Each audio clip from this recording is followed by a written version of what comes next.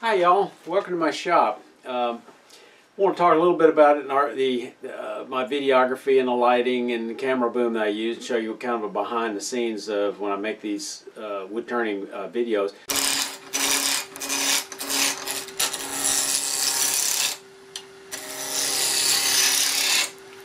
Before I bought a camcorder, I mentioned in an earlier video, I started off with a point and shoot camera that had a video mode.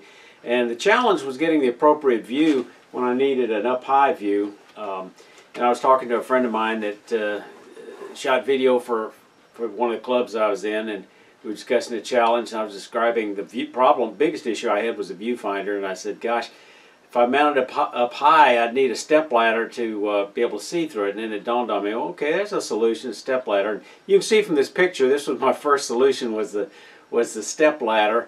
You can see where the camera was mounted on a piece of wood, and then I had a piece of wood with a pipe on the end of it to project it over the lathe bed. But it was awkward to set up. It was it got in the way of moving around my shop, and it was hard to take down. So I needed a better solution.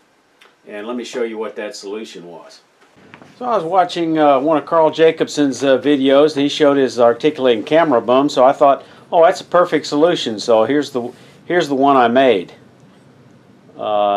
Actually, this was a model of the one I'm going to show you. So I made this model to try to figure out the moving parts to see what it is I wanted to do. And I came up with this method of mounting it on the ceiling, actually using this a dowel swivel. And this model was helpful in getting me to understand what I needed to do. So let me show you what I came up with. So here's the boom I came up with an articulating arm, and it rotates with this knob. This knob, I can raise this up and down. I have a little sandpaper here to keep it from slipping. With this knob, I can rotate this a little bit if I need it. With the knob in the back here, I can move this around.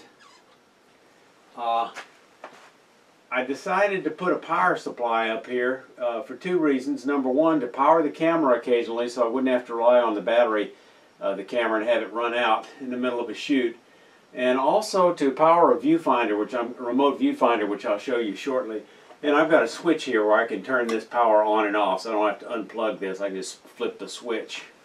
And here's how I make it swivel. I actually just took a dowel, put a plate up there with a dowel, so the dowel moves. I put a little canuba wax and waxed it a little bit, and it has a pin so it won't come out.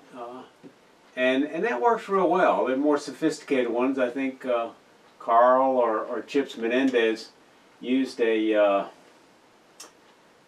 roller wheel platform or something, but this was cheap, didn't cost me anything, and it seems to work well.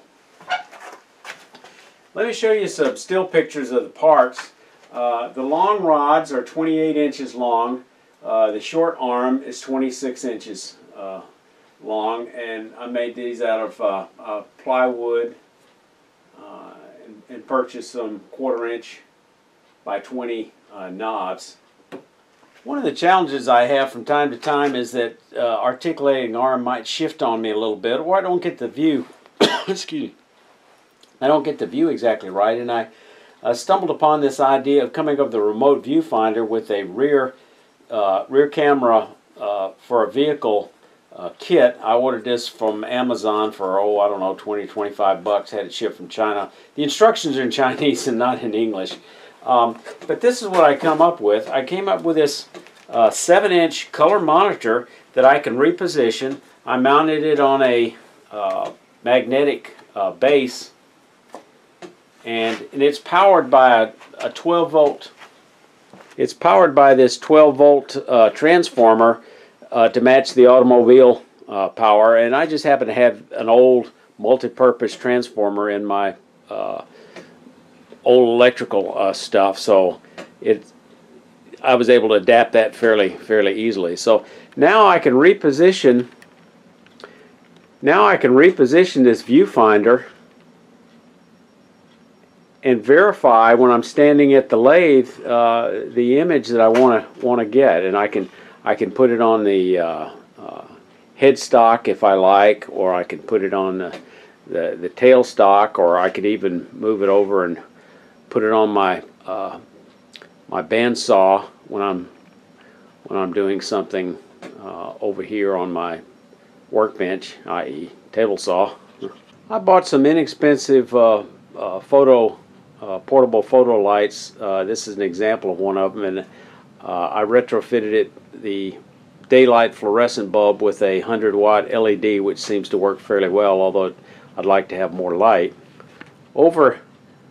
Overhead for my task lighting, which I'd been using before, I had a floodlight, outdoor floodlight in here, and I've replaced that with a 100-watt daylight 500 or 5000 Kelvin daylight LED bulb, which works very well. And in addition, the task lighting on my lathe, the Moffett light, I replaced that tungsten incandescent light with a 100-watt LED, so I get some pretty good light. So I hope this behind the scenes look was helpful for you to understand what goes involved in making some of these videos as I've continued to work on trying to improve it. Talk to you later.